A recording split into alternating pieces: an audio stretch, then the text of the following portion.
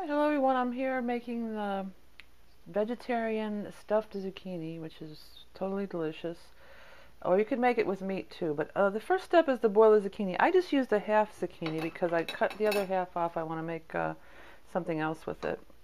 So what you do now that you've tested, and when a knife can go in fairly easily, I was trying to use my tongs, but get it out of the water because you want it to stop cooking at that point.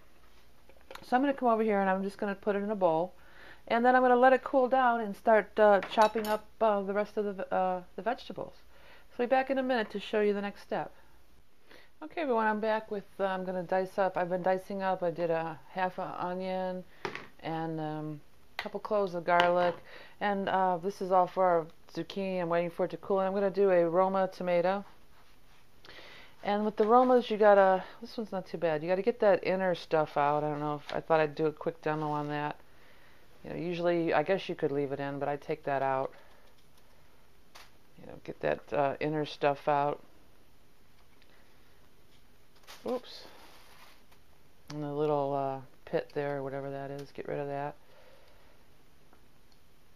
Okay, so I'll just show you. And then I want to cut these up into nice little tiny pieces. And then I'm going to dice it.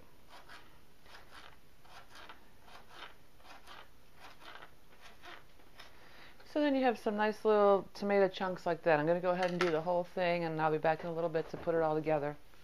Alright everyone, so these are pretty much cooled. The next step is going to be, I'm going to pat a little bit of this water, because I'm going to use this bowl to mix my stuff in. We've got to get this, can we see this on camera? Yeah. Okay, we've got to get these are pretty much cooled down. So the next step is we've got to get this out of here. So I take a spoon, and we kind of, oops, okay, and we kind of cut in here, and we kind of get that out of there, that center part out, like so. Now I'm going to scoop out even a little bit more. And I'm going to set the shell aside because, of course, this is what we're going to use to stuff it. This is what's going to end up being stuffed, is this the shell here. So that's the first one. Now there's seeds in there. I think I leave some of the seeds in. It's one of the, I should have got this straight. I'm a little rusty on this. This is another thing I usually make once a year, in the summer when the zucchinis start coming in the garden. Then I'll make this, and it's a really hearty, really good meal. Okay, so I've got this stuff, but you can't just throw it in like this. This has to be chopped up again too. So I'm going to chop it up. I think I'm going to leave these seeds in, if I'm not mistaken. Let me have a look at it when it's chopped up and see how we got there. Yeah, I'm going to leave the seeds in because they're pretty soft. I'm cutting right through them with the knife, so I think we can leave them in. So I'm getting this all chopped down into nice, finely diced pieces. Almost a mush, kind of like a mush, I guess. Now the stuffing varies a lot.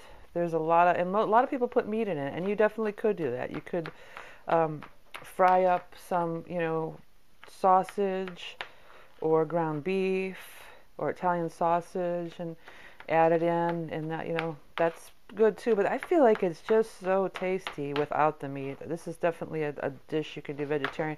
Now, I don't know about vegan because I am going to use an egg, but vegetarian, yes. So this is all our inside of the zucchini. That's our base for the stuffing.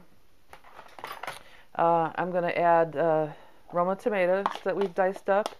Now on this, the onion and the garlic, I put it right in here raw. I mean, this is going to get baked and it's going to cook somewhat, but it's going to have a very strong flavor.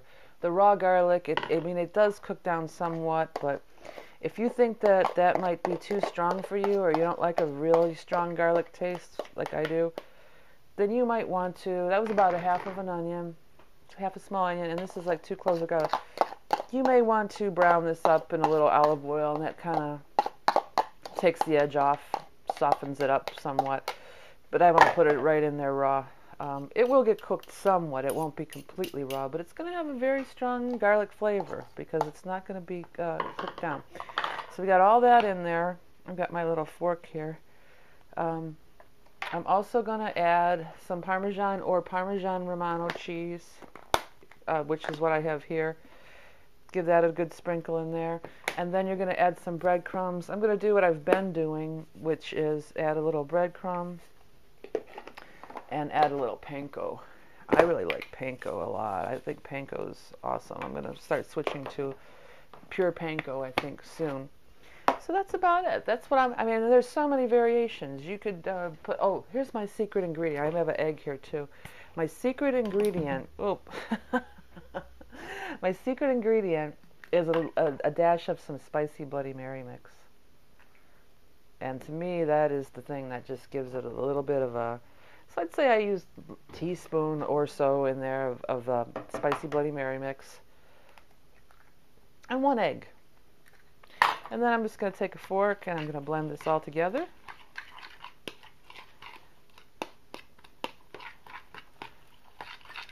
This really smells really, really good. I can't wait to have it. It's going to be awesome. Okay, so there we go. I think it needs a little bit more. It's a little bit on the liquidy side, so I'm going to just add a little more panko in there, or breadcrumb, whatever you're using, just to absorb some of that egg and some of that moisture. Panko. Okay, this is more of the texture, what it should look like. Kind of like that. There's a lot here. Okay, so now I'm going to go back to my shells. I'm going to make this right in the toaster oven. I mean, you could make it in a regular oven, definitely, but it's summertime. Why heat up the house using a regular oven? I love my little, I have a piece of onion on me. I love my little toaster oven. This is quite a bit. This might be too much. Now, if you were going to use a whole zucchini, that might be preferable. I just made these 2 little ones like this. This doesn't, it's okay to heat up, but I'm not actually that thrilled with heating it up later. If you store it in a container, it tends to get like some kind of like mushy. So these are best eaten right away, I found. I mean, you can heat them up later, and it's not, it won't be terrible. But I think these are best fresh out of the toaster oven with a little bit of melted cheese on top. I think that's the way we want to have this. Also, I'm going to serve this up. I'm using my fingers a little. I'm going to serve this up with some marinara. I'm going to use my old faithful, spaghetti sauce that I like. But you could use any kind of marinara that you wanted. That is like also like you cut it up and then you use it to dip. You dip the pieces in. I'm not going to put it in now. I'm going to heat the marinara separately. Like, you could use it in the microwave or in a little saucepan or something. And then that will be kind of like a dipping sauce or drizzle over. But I want it to cook first like this. I'm going to use my hand. So I'm going to try to get this all in there. I think I might have used a little bit too much, have a little bit too much filling here, but we're going to make it fit. We're going to make it work. I'll put these tomatoes on top. Yeah. Because it'll work. We'll work it out. All right. There it is. Okay.